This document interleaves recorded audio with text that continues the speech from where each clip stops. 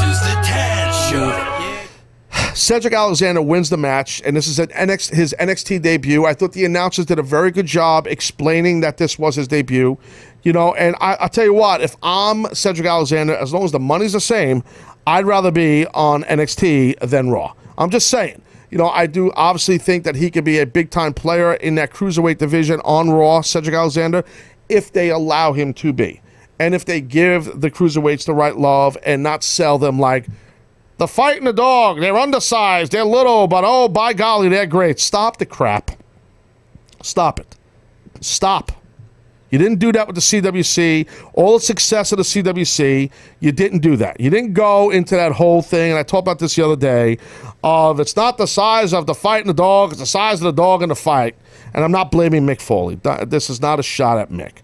Okay, this is just, you know, a deal where it's typical when Vince McMahon and Kevin and these guys and some of the writers, you know, where it's like, let's go the route of they're not tall, let's call them little and undersized, but by golly, they're overachievers, and by golly, they're fighting from underneath. Stop the shit.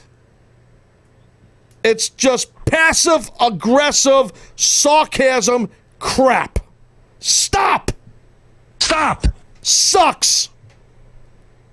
Like Mike Holland back on a Facebook Live. Stop! Stop! Stop! He just said that. Stop! Handle it the right way. There are athletes. I really felt in TNA that, you know, the company did, and when I was there, and I'm sure they're doing the same thing, X Division was handled the right way. Athletes that take chances, high risk, was done the right way, not this crap. These guys are little, but I'm telling you, they're going to entertain the crap out of you. Shut up! Don't undermine them and cut their ball sack off. Stop it!